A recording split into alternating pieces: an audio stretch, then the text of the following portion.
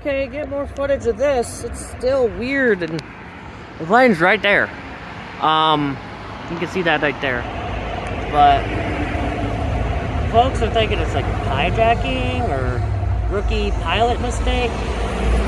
But I don't know. This is what is concerning, because there's that turn there behind that light post, and then this turn there, and yeah, that's not the only one that did a weird turn recently. That was also a pretty weird turn, like a little jet, but that could just be due to high winds or whatever. But still, that's a bit peculiar. Like, what? What's going on next door as well?